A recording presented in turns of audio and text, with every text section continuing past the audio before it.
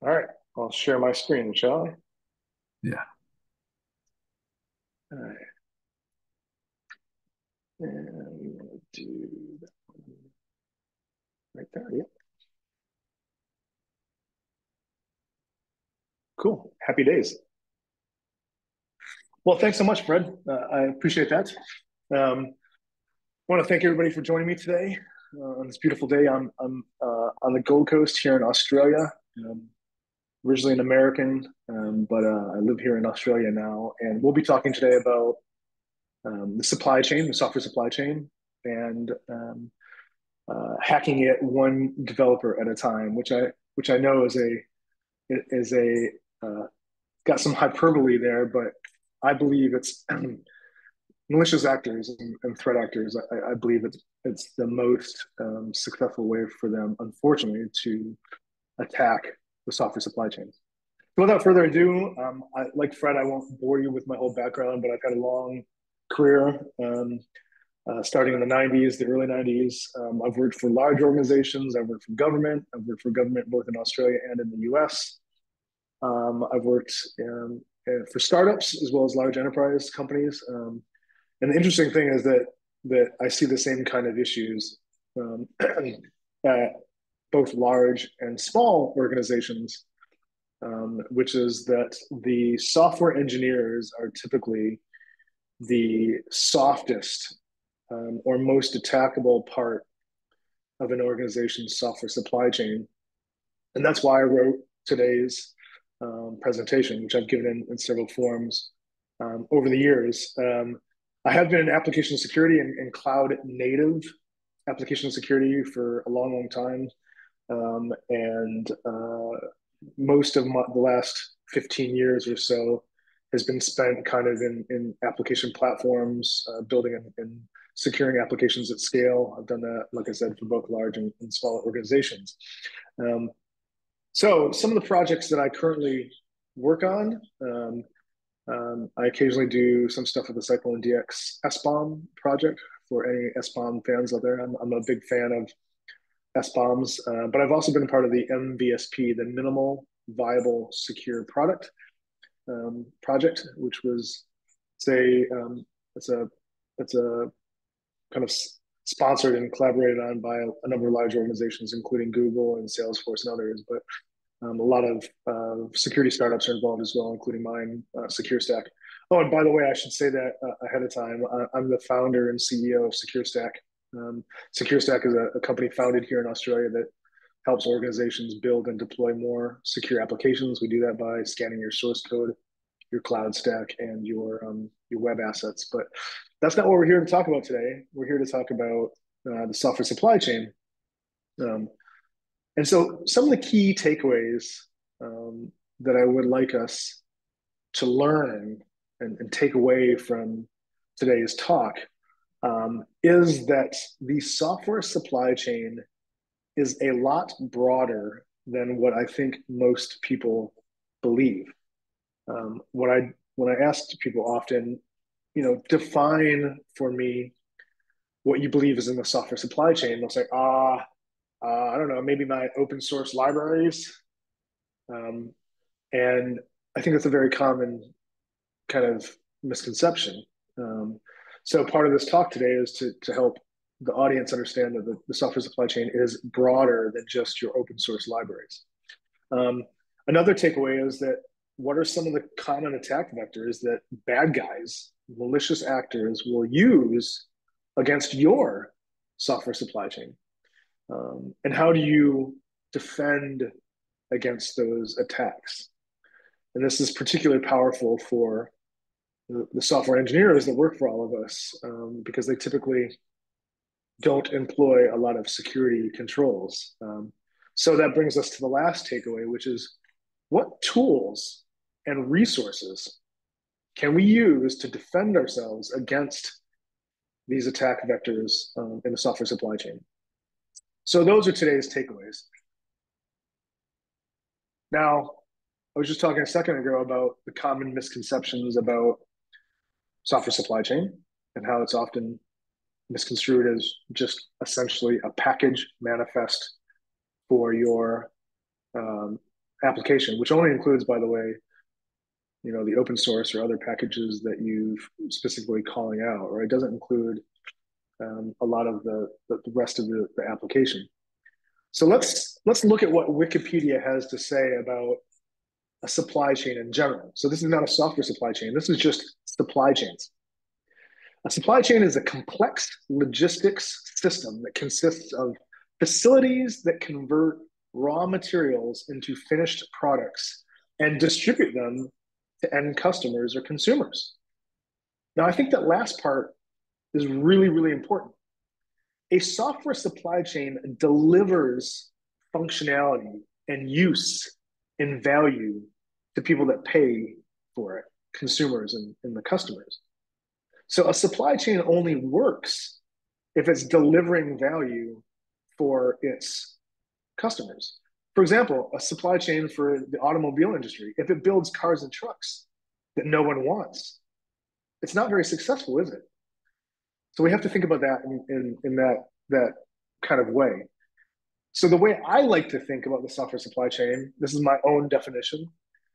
I like to say that a software supply chain is anything that is needed to deliver a functioning application to customers.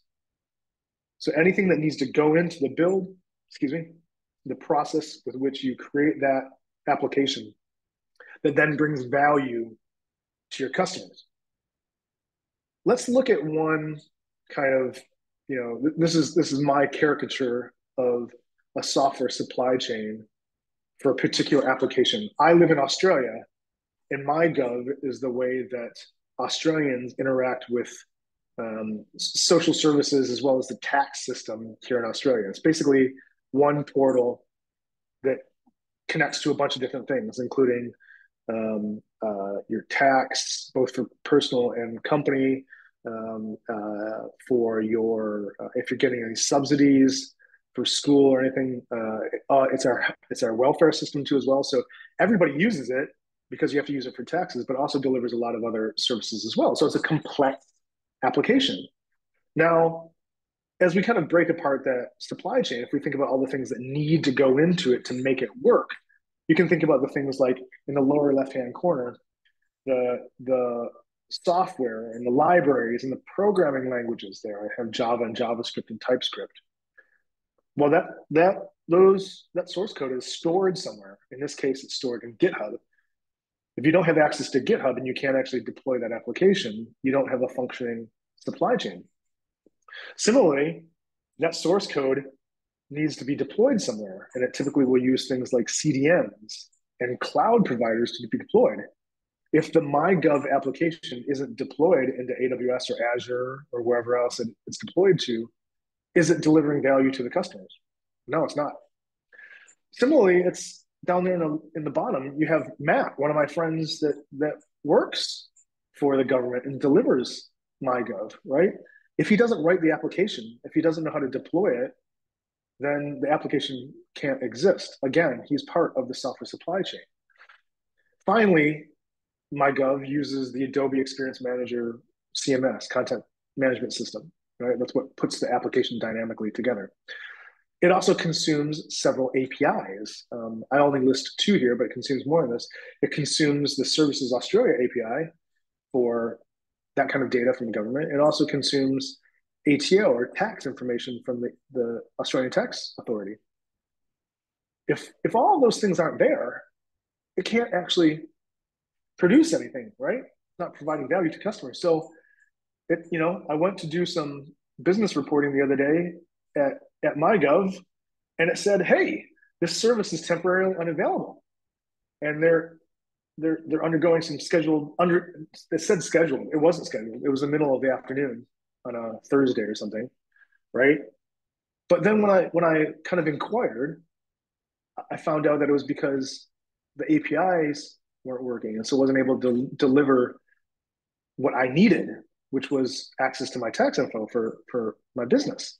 So in that case, the rest of the application is working, but some of the data isn't. So again, this is how broad the supply chain is for the application. This application was not delivering its primary value, which was to help me do my tax information because of an API. Now, why do we have to understand that this software supply chain is more complex? Well, it's because the applications we're building are more complex. And this is a super important thing that I want us to take away today. The applications that our software engineering teams are building today globally are more complex, materially more complex than they were even a few years ago. And that's for kind of three high level reasons. The first reason is that the programming languages that we're using and the frameworks we're using are different. Many of them use, say, JavaScript, which is a client side language. It runs in your browser. So when your browser is interacting with your tax data, it's not like before when with a kind of classic three-tiered application that my browser talks to a web server, which then talks to an application server, then talks to a database. All of that happens behind a DMZ, right? That's not the case anymore. Our browsers are often talking directly to the services that the application consumes to give value to the customer. That's a very important observation to make. JavaScript has changed the attack surface of our applications. Second, these applications we're building now are running on new infrastructure, things like Kubernetes and containers, serverless, and all the other kind of new and fancy things that Lambda in AWS. Each of these new kind of bits comes with its own set of challenges, including access and network and relationship dependency. And so that too then is part of your supply chain. If those infrastructure bits have dependencies and relationships to other things, then that's something that you have to be tracking. And finally, cloud native applications are consuming data directly and services directly from the public cloud providers. So I think this is something that is often lost for people that aren't, building these applications on a day-to-day basis. But many applications are consuming things like Cognito, which is an identity IDP, right? It's an identity centralized identity service from AWS. That service is public. It is then adding stuff to DynamoDB, which is a NoSQL database in AWS. That too is a public endpoint. So these cloud native applications, because we have to interact with them in a different way than we used to interact in the data center, the number of public attack points, and these are public facing URLs or URIs, the number has gone up dramatically. So 10 years ago, there was an average of 1 or 2 public endpoints for an application, right? Typically the web app, perhaps an API that was exposed to the public. Now, some of the cloud native applications that we look at have more than 30 public assets. Cognito, AppSync, DynamoDB, RDS, and all these other things, right? So that comes with its own challenges as well. So all of this was in my head, and I was thinking, I need to better represent this for my customers. And so what I did is I came up with a project called the Visualizing Software Supply Chain Project. And here it is in front of you. It's 10 steps that kind of move from left to right, including to the far left, where things start at the people, the software engineers and the QA teams and the DevOps teams that are building and deploying these applications. It is then the next stage is the IDE, the source code versioning software like Git that the developer is using on their local laptop or their local environment. It's local tests that are required by those applications to pass before the application can be deployed to SCM. Next, the next stage is source code. This is the actual code that developers are building and writing, right? And the dependencies inside of the source code stage are the languages, the frameworks, libraries, the open source and the proprietary code that your software engineers are building. Next is the integration stage. This is where all of your developers, the code that they're writing, goes together and is integrated together to become one centralized code base. Inside of the integration stage, we have issues like shared Git repositories and source code management providers like GitLab and GitHub and so on and so forth. We have pull providers. All of those things are needed to be able to deploy and create a new application. Just like when you're building automobiles on Henry Ford's famous assembly line, If you didn't have the nuts for the bolts that went on the wheel, the whole assembly line stops. And we have to think about the way we build applications in the same way. If each one of those things isn't there and isn't secure, then the whole thing stops. Next is the deployment phase. So now that you've taken all the source code together, you've run some tests on it, let's actually deploy it somewhere so we can interact with it. So at the deployment phase, there's multiple kind of sub-dependencies or sub-components, the build solutions that you're using. These might be build servers, right? For example, deployment platforms they're using, things like maybe Fly.io and other kind of ways to deploy services quickly to test them. There's then the functional tests where somebody's actually interacting with this thing you just deployed. And the security test is the thing I just deployed. Is that secure, right? Are there any indirect, insecure direct object references and other kind of things in it? Next is the runtime stage. Now, runtime is where we draw together those components that actually make the application run once it's been deployed. So sometimes you deploy those to servers, right? And sometimes those servers have, often those servers have operating systems. If the operating system is delivering packages to that server, the operating system and its package manager are also part of the dependency structure at the runtime level. Same thing for the web servers, app servers, the web engines like V8, Node, and the databases that are used during runtime. The next stage is hardware. So the hardware stage is, does the application, when it needs to be deployed, does it require any special hardware? And I think the most common example of that nowadays is GPUs. If your application does some sort of machine learning or AI, it's probably going to require a GPU, right? But there's also other examples, things like USB dongles and special PCBs, special little computer boards and whatnot. And this is particularly true for kind of IoT and embedded devices. Next, and this is one that sometimes strikes people odd until we talk about it, but the next stage of the software supply chain is DNS. Your customer has to interact with that. Remember the application that I talked about, the MyGov application? People have to interact with that via a URL, and that URL relies on a DNS entry that we can all get to and all resolves as roughly the same thing.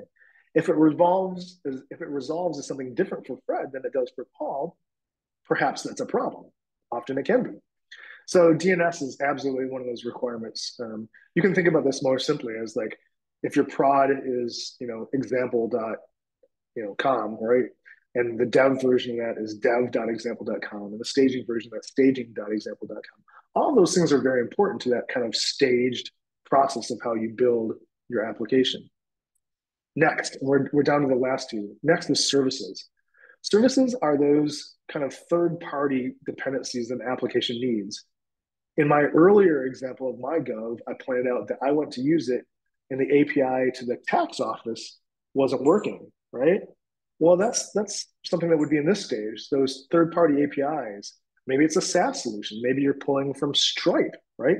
If you're selling and you're, trying to deliver value to your customers, you want to sell in your SaaS platform. Well, Stripe or Braintree or whatever you're using for payments, that's pretty important. That's pretty important, especially when you're trying to deliver value to customers, right? Which is something that we said is important from the software supply chain perspective.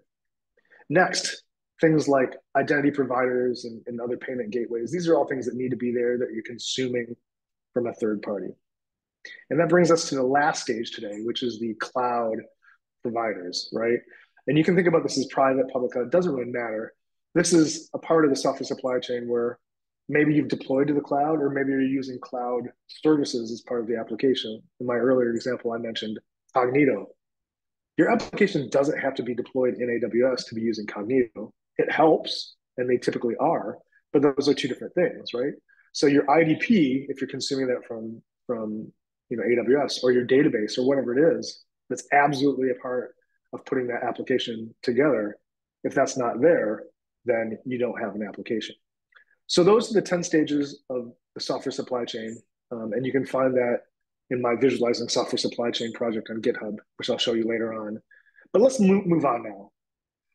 Why is this so important? This is so important because something has happened over the last few years, which is that the bad guys have realized that the software supply chain and those components that I just talked about, especially software engineers, are the softest, easiest target, right? And so the attacks on the software supply chain, unfortunately, have dramatically increased over just the last few years. So they've gone up by over 700% year on year since 2019.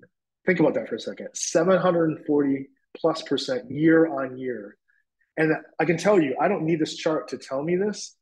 I see this in our customers, and I see this with what's happening out in the real world. I'm seeing that there are new attacks, which we'll talk about here in a second, which did not exist 2 years ago. Some cases they didn't exist a year ago. So why are software engineers the kind of the target for today's talk? Well, let's talk about the behaviors of software engineers and some of the other people involved. These are humans involved in the software supply chain. The description of a behavior is a trait of an individual human that makes that person less secure. So these are behaviors that humans exhibit that make them less secure. Let's talk first about software engineers, which I will call devs. I will use those words interchangeably because, like Fred, I'm older and I'm used to saying devs. 70% of devs build resources in the cloud themselves. They couldn't do that in the data center because there were strict controls around that. But then when we all migrated to the cloud, many organizations did not migrate the same set of services. So instead, oftentimes software engineers or the DevOps teams have direct access to the cloud. They can spin up anything they want. And we see that just in the sheer sprawl that is happening in public cloud providers.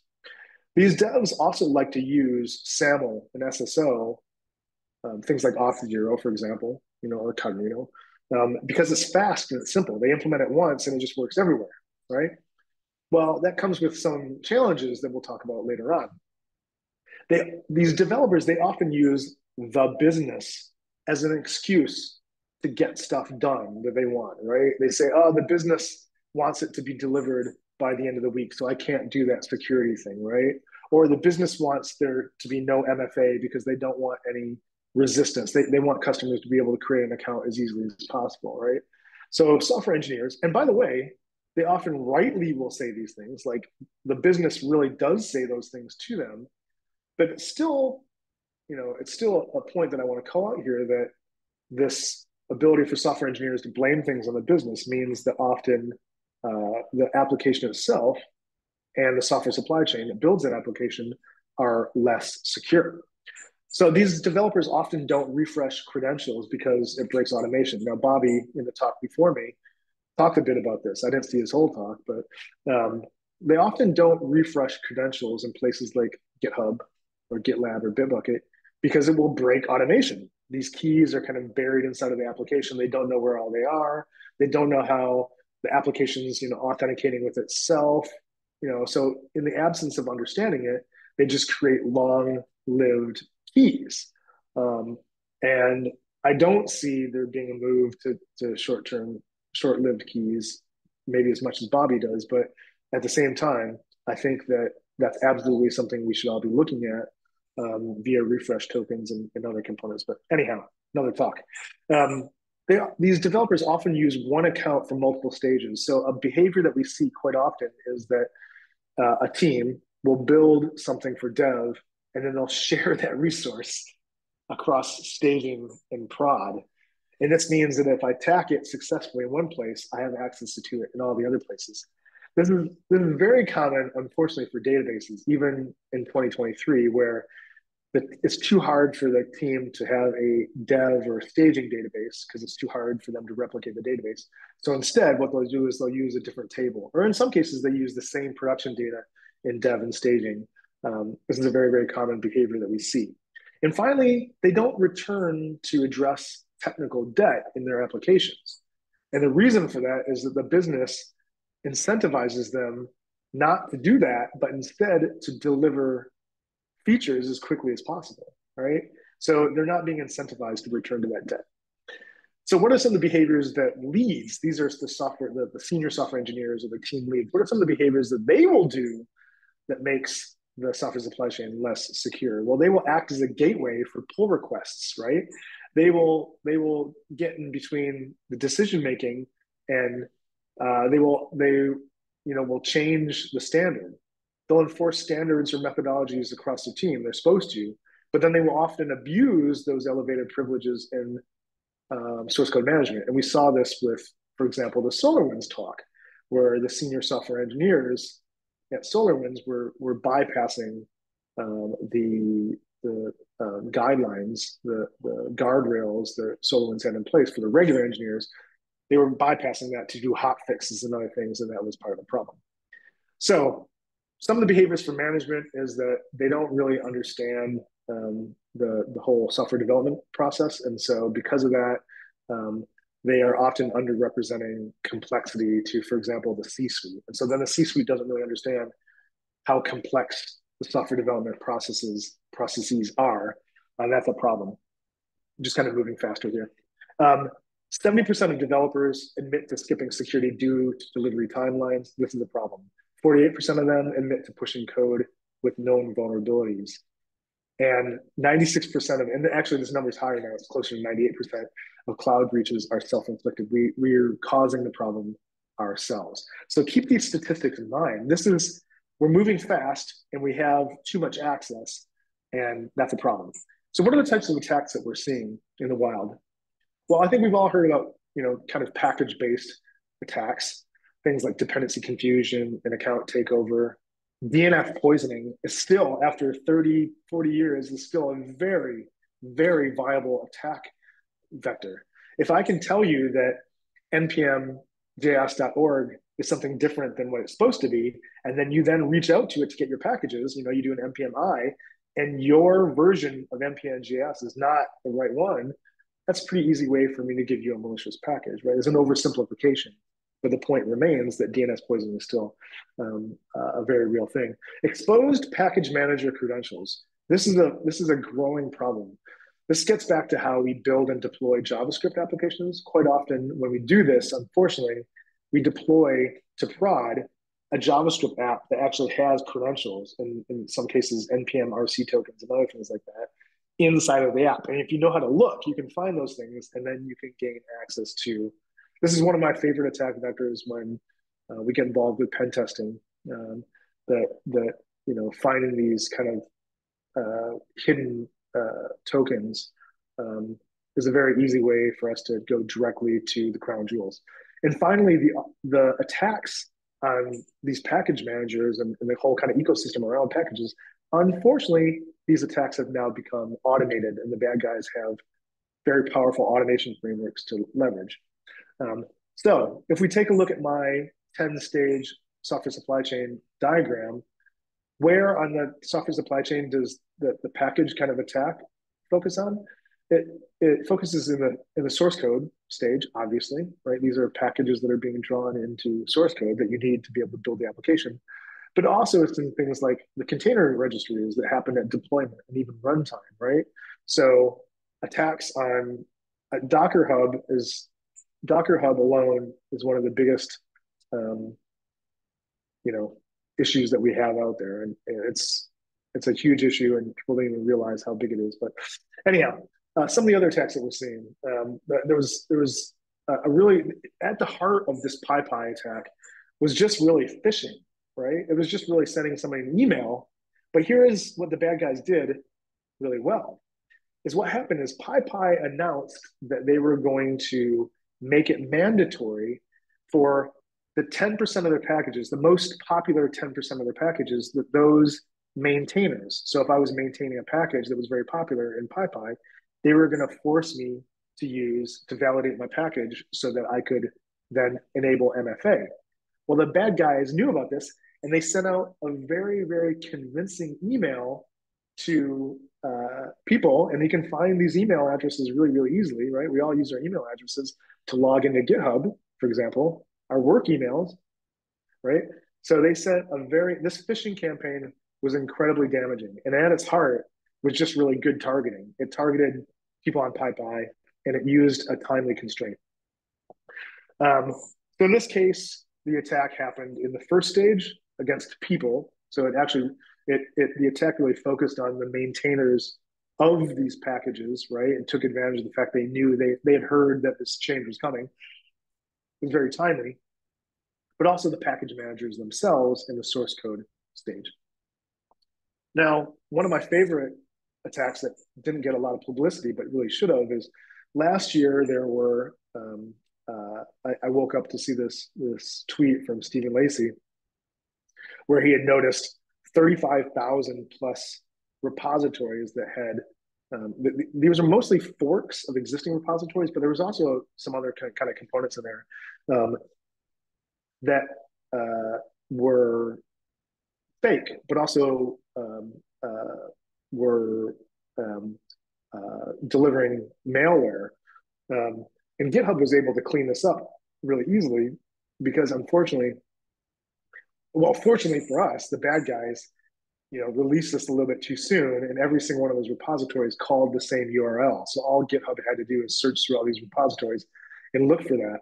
But if you look into this attack a little bit closer, there's some really concerning issues here. One is that they targeted specifically packages and repositories and organizations that had name changes recently or had been called something else historically. They did a lot of really kind of crafty stuff that we didn't talk about. This is a very, very powerful attack that really foretold the fact that automation is coming for the bad guys. It's already here, and we're going to be dealing with this automation for years. And there's just a little bit more information about that particular attack. This particular attack happened in the SCM provider and in the integration stage for the repository forks and how the SCM works, right? All right, so JavaScript is a really serious concern for the software supply chain, just because people don't really understand the attack vectors and the attack surface for client-side applications. Things like cross-site scripting, which is just really easy to, unfortunately, be vulnerable to. The exposure of those API keys and things I was talking about. The fact that nobody uses CSP, content security policy. Our data shows that at SecureStack, we basically have identified that less than 2% of content security policy globally is actually viable. I'm sorry, 2% of the applications that we've tested have viable content security policy. And that's a real issue because one of the only ways to address kind of client-side attacks is content security policy. JavaScript attacks typically take place in the source code stage, but also in runtime because it's actually running and it's loading in your browser. And finally, at the cloud stage, because a lot of these attacks are actually taking advantage of people's not understanding how their CDN kind of components work. They're pulling in JavaScript from the CDN directly, and that's built into a dependency structure that they don't understand. They can get delivered bad JavaScript that way. So what are the kind of software supply chain attacks that we're seeing on developers? We're seeing the fact that developers typically are going to use their work emails for their logins for their GitHub and GitLab and Bitbucket and so on and so forth accounts, right? Well, it's really easy for me to figure out what their email address is, right? Because I can just go and look it up using Hunter and other techniques. It's really easy for me to go to LinkedIn and figure this stuff out. Very few software engineers are using SSH keys or MFA at the SCM layer. So that means that it's really easy for me to phish them because there's not going to be that thing to capture that, right? If I send them a very well-crafted GitHub login screen, a lot of times that's all it takes to work, right? And the fact that we rely too much on SSO, right? A really good example of that is that many people don't realize when they use the Microsoft SSO layer that down in the bottom it says what other login options are there. You click that, it will often by default allow GitHub access. So all I got to do is go and create, like a sock puppet on GitHub, just a throwaway account in GitHub, and I sometimes can log in. Not always, but I sometimes can log into that service if they unfortunately have that ticked. And frankly, the people maintaining these packages are prized targets, and the bad guys know that. So they will specifically craft things like that PyPy email that you saw to attack those maintainers. And they will use social engineering very successfully to get access to these devs, who oftentimes, frankly, as we saw earlier, have too much access to things like the cloud. And where does that, all of that is focused in that first stage, software engineers themselves, in the devs, that first stage. And frankly, if you can attack successfully that stage, maintaining and building persistence throughout the rest of the environment is much, much easier. So one of the things that we see people doing is that when they build something that relies on, say, GitHub, which is what you're looking at here, you're seeing a GitHub SSO implementation, they will create permissions that are far too permissive. They're giving away things that you shouldn't be giving. But your developers aren't really looking at that. They're just going grant access, grant access, grant access, right? And they perhaps have just given access, if they have that access themselves, to the whole GitHub organization, for example.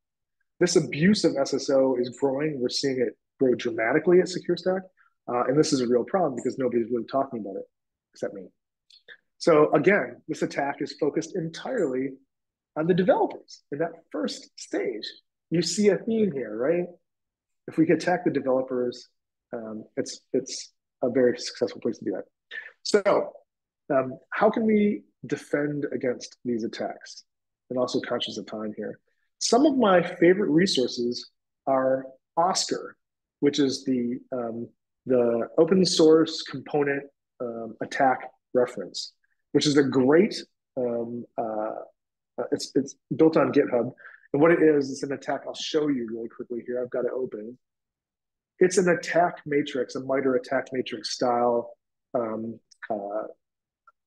project where it describes attacking the CI/CD pipelines, starting first at reconnaissance, then moving into resource development, and so on and so forth, all the way to exfil and then impact at the far end of the life cycle. Each one of these things is something you can click on. So dependency confusion, I talked about dependency confusion. If you want to learn more, you can click on dependency confusion and you can learn more about that. And I'm one of the original collaborators. I haven't added much in the last few months, but I'm one of the original collaborators on this project. You can find this repository. It's called OSCAR, but you can find it. Its URL is pbomb.dev, which I think, yeah, pbomb.dev. If you go to that URL, it'll be a link to this, or you can just search on GitHub for OSCAR. Next is Push Security's SaaS attacks, which is great. It's a MITRE style attack reference for attacks specific to the SaaS providers that we are all using. And that, I think I also have that open. Here's the GitHub repository for that. Again, just like the other kind of left to right matrices, which is great because that allows you to kind of build through the life cycle.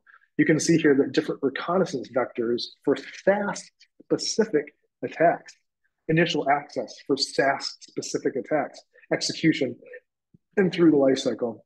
I like this project a lot. Hasn't gotten a ton of visibility, but I really like reading through this. And again, these things are all clickable. You can use this to learn more about SaaS type attacks. If I click back over to our presentation today, finally, the last one I want to talk about is something I wrote myself, which is called the DevSecOps Playbook. You can find that by just searching for GitHub, but it should also be down there. It's down there at the bottom of the screen. The DevSecOps Playbook is about 60 different kind of tasks that a company or an organization can use to kind of address their overall software supply chain and application security. So it involves things. I've got it broken down into several different domains: developers, source code, CI/CD, deployment, and organizational techniques, which is kind of the umbrella that sits over top of all of that. And then I also have an addendum for compliance. So if you look at this in particular, if you scroll down, for example, you can see that pre-commit hooks. This is something Bobby was talking about in the talk before mine. You can see here, a little description about that. You can see some of the compliance frameworks out there that this addresses or is mentioned in. The other thing I've done, though, is I've actually prioritized each one of these things based on 1, 2, and 3. 1 being the easiest, 2 being kind of middle difficulty. Sorry, second most important. So number one is most important, sorry. Number two is next important. And three is the kind of things that you should do last. And the way this is built is basically a company should take a look and do all the level one things they can. And then when they're done all that, they can kind of circle back and start doing the twos. And when they're done with all the twos, they can do the threes. In a similar way, I've also described difficulty for the different kind of suggestions or tasks that we have here. So, for example, running local static code analysis on the developer's laptop, I would say this is probably not the first thing that you should do because it's harder for you to ask all your software engineers to do this. But it's definitely something that you should do. And it should not be the last thing you do. So I've got its order as 2 out of 3, right? I also say it's really easy because downloading SemGrep takes all of 10 seconds and it will work like that. And you'll start getting value out of that. And I've mapped that particular static analysis section to several frameworks here. And you can scroll through the whole project and you can see how I've broken those down into the different stages that, roughly speaking, map to those different stages of the software development lifecycle and the software supply chain lifecycle. So if I move back over to my presentation, how do all these projects that I just talked about, the Oscar project, the DevSecOps playbook, and the SaaS attack, how do they stack up? We can see here, Oscar kind of maps to the first several stages of the software supply chain visualization. The DevSecOps playbook goes a little bit further. The SaaS attacks project from Push Security addresses the services kind of component. It's a very narrow focus. But I wanted something that was even bigger. And so I built this other project that I mentioned earlier called the Visualizing Software Supply Chain Project. Again, the address is at the bottom of the screen. I'll make these slides available to OWASP after this. But this project is all about helping you understand these different stages of the life cycle. And if you go into this project, this is the GitHub repository, and you click on, for example, integration stage, this will take you to a drill down, and you can kind of see who owns this stage, what are the security concerns for that stage, and how are some of the things that what are some of the things that I can do to address security in that particular stage, right? And then if I want to go and look at runtime, skipping ahead, same thing here. We talk about some of the individual components that are manifested in this stage, but then also who owns these things typically. So runtime is often owned by the operations team, for example. What are some of the security concerns there? And then what are some of the ways that I can address that, right? In runtime, getting logging, for example, centralized logging out of something or intrusion detection, these are things that you can do in the runtime stage. So this was our project, the Visualizing Software Supply Chain project. The point behind this was to build something that gave more breadth across that than the DevSecOps playbook or the the Oscar project. This is going to give you visibility across the whole software supply chain. So I hope that you've enjoyed today's talk. The key takeaways again were the software supply chain is a lot more expansive than many people think about it, and definitely involves software engineers. And unfortunately, those software engineers, in my experience, are the easiest place to attack on that software supply chain. If you gain access to them, everything else is relatively easy. What are some of the common attack vectors? We talked about those today briefly. If you want to learn more, again, this slide deck will be available via OWASP. But you can also check out some of those open source projects that I talked about today. And finally, what are those tools and resources? Go check out those open source projects that I talked about today. Learn from them. Several of them talk about other projects. For example, the MVSP, which is something I'm involved in, didn't specifically call that out at the end of the presentation there, but there's some great info there as well. All of this will be available in these projects. And great timing. Here comes Fred. Yeah, fantastic. This also was outstanding. We have about 4 minutes left. And I just want to say that you pointed out some things I definitely didn't know. I'm familiar with a lot of these topics, but some of those resources that you have, I've never seen, and appreciate all of that just from me. And I think this is a great presentation right after Bobby's too.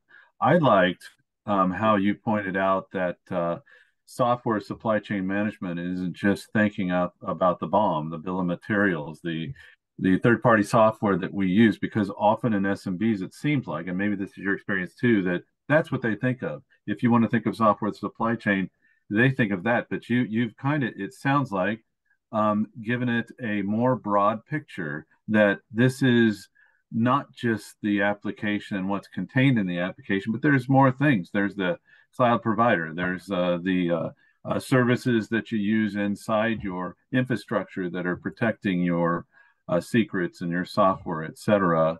And so I thought that was pretty neat. You also talked about container security, which is not talked about yet.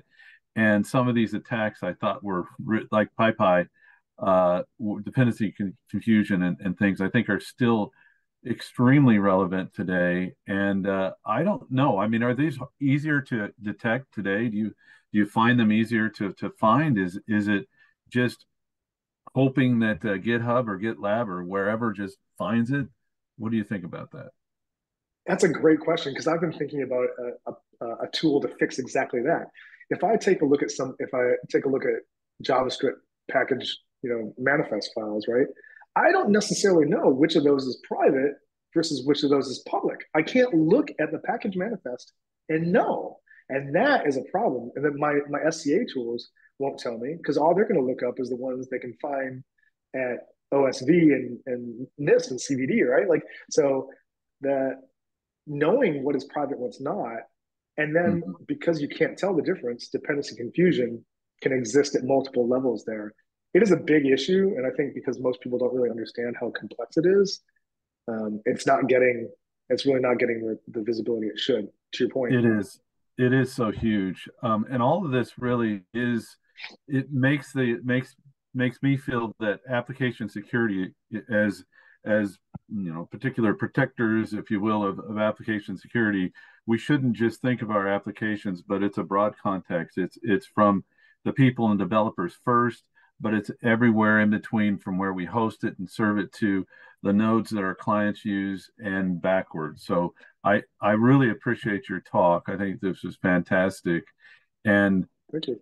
great job. We're actually out of time. So Well, there you go. fantastic. Thank you everyone for attending. You can post other questions if you have it, even though Paul hasn't had a chance to answer them. And we'll try to get those to him. So thanks everyone, and we'll see you in the next talk. Cheers, guys. Take care. Bye bye.